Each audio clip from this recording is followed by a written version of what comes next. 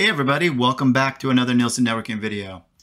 In this video, I am going to show you how Bard, which is Google's answer to OpenAI / Microsoft, however you want to spin it, their ChatGPT, can be used to help you with ethical hacking. And for those of you who haven't heard of ChatGPT or Bard, maybe you've been under a rock, as they say, or you haven't been on the internet or YouTube or anything in a year. What ChatGPT and Bard are is known as a large language model AI. And they are both equally capable of wondrous yet very scary and dangerous things. And I say that because on one end of the spectrum, on the wondrous end of the spectrum, we have the capability to write an essay, the capability to write a book, technically, if you wanted. You could troubleshoot your code. You could have ChatGPT write your code. You could have them write your AIs, you could even have them write you a grocery list if you wanted. But then there's on the other end of the spectrum, let's call it the dangerous / nefarious end of the spectrum. They can write you malware. They can assist you in writing phishing emails that look legitimate, that don't have the common spelling, grammar, or sentence structure problems that you're used to seeing in phishing attempts. So it's a game changer on both sides of the spectrum, good and bad. So as anything in life, it all depends kind of who's yielding that resource. And that's going to depend how the outcome comes. So if that even was English right there, but you know what I mean. That said, I have used both of these platforms extensively. I was an early adopter of ChatGPT. I was a big fan. I still am a big fan. I think it's wonderful. But I have to say, as of late, it's been a pain to use. My responses get cut off, even on the paid subscription. Responses don't always go up. The response time is super slow. It just hasn't been a great experience. So I actually decided to give Bard a try. I heard some good things about a recent press release that Bard, has caught up in their stock. Apparently, if people are liking it, it's gone up a lot in the last couple of days. So they're doing something and something big. Needless to say, I was drawn to Bard, and then I tried it out, and I've fallen in love with it. When I first tried it a couple months ago, it wasn't as good, and I think I was, like everyone else, I jumped on the bandwagon with ChatGPT. But I can say now I will, if I was given the choice, which I am, of ChatGPT or Bard, I'm going with Bard as of now. That might change in the future, but as of now, I like Bard. I like that it gives me my responses quicker. I like that I get better responses. I don't have to go back and refine so much. I like that it's a pretty easy sign-up process. I just sign in with my Google account and boom, I'm in. Don't have to go through the, the ringer of this, then my access code, then my cell phone. I can't change my cell phone. There's all these things I just didn't really care for with OpenAI and ChatGPT that I've never experienced with Bard. So I'm off my soapbox now. This is a Bard video. And specifically a Bard video to go over how it can assist with some ethical hacking practices. And we're going to target a few in this video, and they're going to be how it can help with making your life a little bit easier when using Nmap, when using ARP, and when performing a DNS enumeration. And again, we're just going to scratch the surface of 3 things I thought would be helpful to my audience out there. I could go on and make a 5-hour video about what you could do with this thing, and I'll spout some ideas. I might not show you them, but things that this is capable of, and you'll see those ideas as we go through the video today. So enough chatting, let's get to it. All right, and as always, for all my videos, we will be using my VirtualBox Lab, where I will be running a Kali Linux box to perform everything during the video, and I also have a Metasploitable server up that I spun up so we can test against it. So again, these are mine and my network, and I have permission to do whatever I want because it's mine. And we're going to move on here, and we're going to go over and show you how to get to bard.google.com. You would just take this, you could go over, put it in here, hit enter. It's going to take you there, and there you go. First time you go, you will need to sign up or sign in using your Google account. If you don't have one, you'll need to sign up for one. And that's that. So back at the Bard screen here, we have a few options over on the left. This will hide the main menu. If you click this button right here, you can reset the chat. And what this does, it's the same thing as on ChatGPT. When you click delete and then you hit the green arrow, it deletes the chat. This does the same thing. But the difference is this doesn't permanently delete it. It just deletes the current chat you're in. So this is a little different than ChatGPT. You have to go to the Bard activity to see all your past activity and your different chats. So that's how you would do it. That's what Bard activity is. The FAQ, you could go in there and read that if you wanted to updates. You could see the same thing. The only other thing worth note here is going to be down here, use light theme. This won't work for me, I don't think, because I'm on a dark Chrome theme. But if you weren't, you could turn on the light theme or dark theme, whatever you prefer. I like the dark theme, but to each their own. And with that, let's go ahead and get started with Bard. And it tells you up here, it's your creative and helpful collaborator, which it really is. I don't know how helpful it is, but it's definitely, or I should say, I don't know how creative it is, but it's definitely helpful. And again, this is like a beta, if you will. So you'll notice as you go through it, it's going to ask you to rate, thumbs up, thumbs down, and all that hoopla. So I'll show you that. So let's get started with our first query. All right, and to get our feet wet, I'm just going to ask it a simple question. I'm going to say, list the top 20 ports and services that are scanned during a vulnerability scan. All right, and I have a typo there. You know what? Let's just leave it because I bet you it's smart enough to correct it. We're going to go ahead and run it. Vulnerability. And there you go. Pretty cool, right? Quick results. You get the thumbs up because we like it. Good job, Google. We can also click Google it, and it'll give us a little result here. Then you can go out and get it. This is in response, I believe, to Bing and how they're incorporating ChatGPT in their search results. I guess it's kind of going backwards. We're getting the results from Bard, and then we can go out to the internet. But, you know, pretty cool stuff there, right? You could take it a step further, and obviously you could say, you know, like, put that list in a script I can run on Linux to display the ports, or just display the info. We don't really need to do this. This is just to kind of give you an idea of how the mindset of Bard works here. So, you know, here it goes. It gave us a little script that would print out the ports. And here it tells you how it would work. And here's what it should display when it's ran. So pretty cool stuff right there. That's not really what we're going to go down, but just kind of give you an overview of what you could do for it. So let's go ahead and reset the chat here.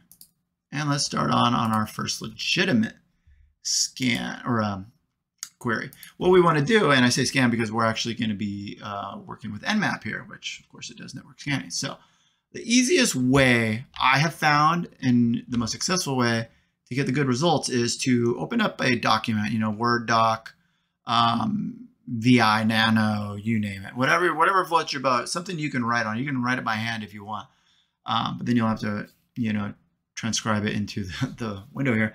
But we want to gather our thoughts, and we want to actually think about what do we want to ask Bard for. So I've done that, and I'm going to paste it in here now, and we're going to check it out. So what I've said is I want to create a shell script that will allow me to perform Nmap scans on Kali Linux. I said that because I'm on Kali Linux. You could say whatever you wanted, or you could have it in Python or whatever language you wanted it in. It's your input. You do whatever you want. The program will need a menu that the user can select from the following scans. Now, I picked these scans, you know, because these are what I felt were the most common scans I use. You could put whatever you wanted in here. Maybe you don't want all of these. You don't need to. I did. And for this demo, that's what we're going to go with. And at the bottom, I said the program should prompt the user to enter the address or network to scan. I guess looking back at this right now, we probably don't need to do that because Nmap's going to make you do that. But there was a reason I put it in there. Maybe it wasn't doing it. So anyway, let's go ahead and hit return here or submit. And let's see what we get. And it's thinking. And boom, here we go. This is our code. It's all put out here. It goes down here and tells you what to do. You get this cool little thing here, and you can just copy the code. And what we're going to do now, we're going to hop over to our Linux box, and we're going to test this, right? And we need to open a terminal here. I thought I had one open. I do. And we're going to go over here. All right. And what we're going to do is we're going to go nano, and we're just going to go nmap.sh. And what we're going to do is we're just going to paste it in here. It's all in there. We're going to save it.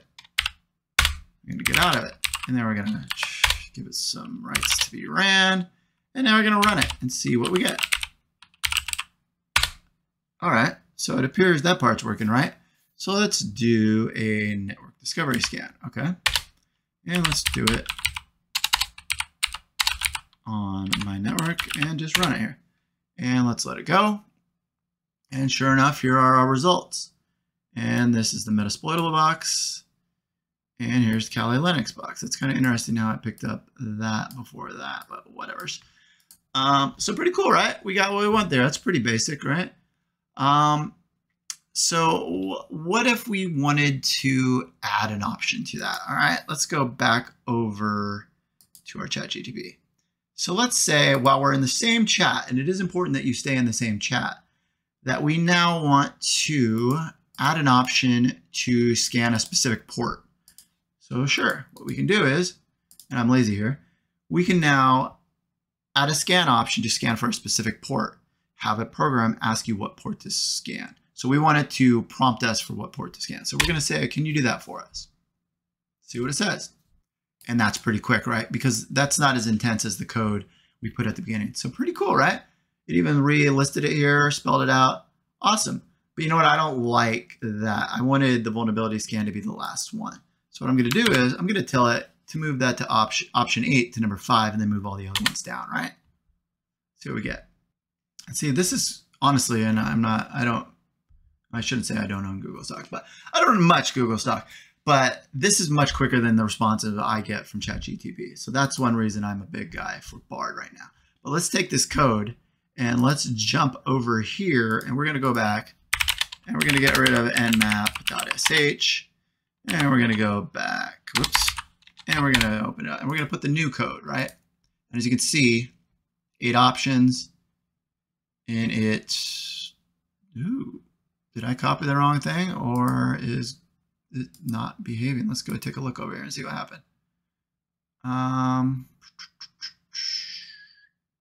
That's interesting. I wonder if I copied the wrong code. Let's try it again. Let's go back over here, and let's actually just get out of there. Let's go back in, and let's see. Okay, that's better. So what we're going to do is we're going to go out, we're going to hit yes, we're going to save it, we're going to give it rights to run, and we're going to run it again. And there you go. Look, we now have the option to run. And let's go number 5 here. And let's do it. Let's go against 13. That's our Metasploitable box. And let's have a let's scan for DNS. See if we got DNS open on that thing. And it is not. Oh, it is open. All right, sweet. So we now know that's open. So pretty cool, right? That's success. And let's say now we want, go back to ChatGPT. What could we do? Okay, I know what we'll do. We'll kill it. We want an option to exit the program. So let's go ahead and put in my pre-written script here. And what we're going to do is we're just going to have it at option 9 that sends a Control-C to kill the program when selected. I could have just told it to exit, but whatever. I'm my own critic, I guess. So, and the result should return us to the command line. So let's go ahead and hit this. Let's see what it does. And let's give it a second here. And you can see we got the option for 9. Let's copy the right code this time. Let's go, whoops, I do that every time. Let's go back over here and let's do an RM on that. And then let's go nano. Move too fast. And nano, let's paste in here. And then let's do that, and let's go there. All right, so now we're gonna run it. All right, cool, we got our exit button, right? Easy. Oh, but it's asking us, well, that's not what we want. Okay, so that, oh, see, that's not what we wanted. We wanted it just to get out of there. So what we're gonna do, we're gonna go back and tell it, it did sloppy code right there. We're not really gonna tell it that. Instead, we're gonna tell it that option 9 should not ask for the network when you want to scan. Can you remove that? We're going to see if it will do it. And we got some new code. And let's see what it says up here. Sure, the updated script, it didn't admit that it had a mistake there. That's just interesting. A lot of times it will say, oh, sorry. So let's go ahead and go back over here. Let's get rid of it. Until I've done this before, huh? And then we're going to go here, and then we're going to go there, and then we're going to go here. And there we go again.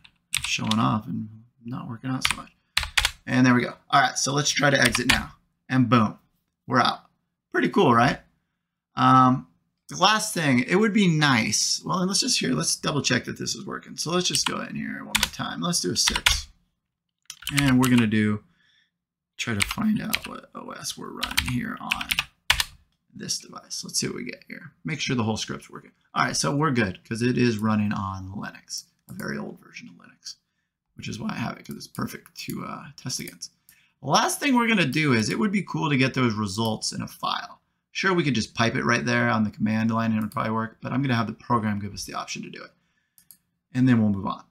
So what we're going to do is, we're going to tell it for each option, and you do have to be pretty specific about it, because if you just do this, it's going to add for option 9, which we were just working on, what we're telling it right now, which would be pointless because we're exiting. Why would we want it to write our exiting to anyways, so you need to be specific. So for each option, after the network or IP is input, have it prompt if you want to output to screen, or if we can be written to a file named nmap.output. So we're going to add that to it, and we're going to wait. And, now we're getting, this is getting pretty technical on this script right here, right? Not bad for, not being Python or anything. And we're going to need to go here and copy that. We're going to go back for our final test of Nmap here. And let's go ahead and paste this code in here. And we're going to go there. And we're going to go, whoops, give it some rights, and we're going to execute it. And here we go. So let's do 7. And we'll go 10, 0 to 13. And let's see what we get here. And of course, as soon as I pause the video, the results come in. So it looks like it's prompting us doing a screen or a file. Let's do F for file and see if we get the output we want. And there we go. So let's clear the screen so we can see what our output looks like. And let's cat and map.output. And there you go. There's the results in the file.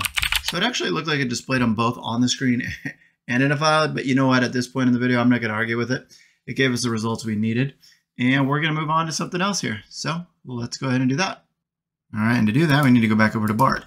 All right. We're going to use ARP in our next example. And remember, you could do this with anything. I just chose these 3 things we're going to go over. Nmap, for, everyone uses Nmap. Or if you don't, you better be learning Nmap. I have some great videos on my channel. Check them out. And then ARP, I know some of you might consider it old school, depending on what you're actually doing in the field of ethical hacking or cybersecurity, but it's still very useful. And it's important to understand the fundamentals of, how man in the middle is done, how Mac cloning and all that stuff. So you need to know ARP to know how that works. So what we're going to do is, I am going to just really simply over in Notepad++ type this up, and now I'm going to paste it in there, and we're just going to ask it, write a script. These are the options we want in the menu, and we're going to hit enter, and we're going to see what Bard comes up with here. And that's interesting that it already has an address on it. Hopefully that's just an example. I should pay attention to the code before I yell it. Okay, so now we're seeing that little screen where it's actually not showing the code snippet. So I'm going to go over here to the other draft option and see if any of them have it, and none of them do. I am not liking that. So I'm going to try resetting the chat and putting it in one more time, because I've had some really bad results. As I said, when I don't see that code copy option, I've tended to not get the results I want, and I'm still not getting it. So why? Okay, so here's a snippet option. Let's give it a shot. Let's just see. Sometimes this will work. Sometimes I'll have to actually go and tweak the code a little bit, or not the code, the query that I'm asking it. So we're going to go over here, and we're just going to do nano ARP. We'll paste it in there. We'll save it up. Give it some rights. And let's try running it. Okay, so far so good. Let's see if it actually shows the ARP table. Okay. Let's try. I don't really want to add or delete anything. Let's just do exit and see if that works. Okay, so far so good. Oop, my bad. Let's try this. Let's see what 4 does. Let's see what we get here. All right. So let's try. Let's do 3. Let's delete 10, 0 to 13. Now let's see if it's not there. Now let's try it again. And let's see what we get. So it's still not showing up there. So it doesn't look like that scan is doing any good. Let's try this here. Let's try to add, just for giggles. So let's go add, and let's put 10.02.13, but let's put it to this Mac. Oops, actually I'm jumping the gun here. We gotta hit enter. Now I gotta put the Mac. Okay. All right, now let's see what we got here. All right, now here's what's interesting. See, we just cloned the Mac. See how we're the same here? So that's not good. You wouldn't want that going down there. So technically, if, you know, and again, it looks like this is the same because these are the same devices as VirtualBox, but we just cloned it here. So now if someone goes out there and is looking for this Mac, they would send packets to this IP address, which would be the man in the middle. So that's for that. And now let's move on to our last option here, or our last example, I should say. And our last example is going to be, we're going to ask for a quick script that will do DNS enumeration for us. And I have the code right here, or the code. I have the query that I want to put in. So I'm going to go ahead and enter that, and we'll see what we get here. And I'm sorry this video went a little longer. I wanted to give you an actual video that gave you the, oh, here's my kitty. She's sorry it went too long too. But I wanted to give you some actual back and forth and let you know that, you know what, you are going to have to deal with this feedback. It's not going to be all sunshine and rainbows trying to get this to be what you want it to. It does involve a little pain, but it is worth it in the long run to get the results you want. So what we're going to do here is we're going to do nano. We're going to go ahead and paste the code in.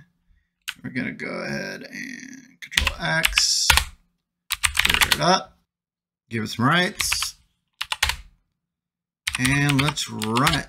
And let's run it against scanme.nmap.org.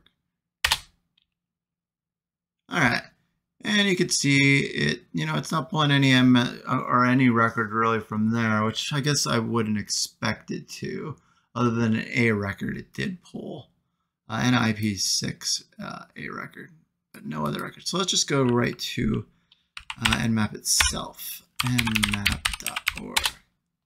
All right, and there's some more information. You can see obviously the A records and that stuff, and then the C name, MX records, SPF records, and all that good stuff. So that did work. Very cool. And you know what? With that, I think we are near the end of the video. So if you enjoyed this video, feel free to smash that like button. We'd appreciate it. If you'd like to see future content, feel free to subscribe. We get a lot of views, but not so many subscribers. So every subscriber helps us get that count out so you don't miss our future videos. All right, and take care, everyone.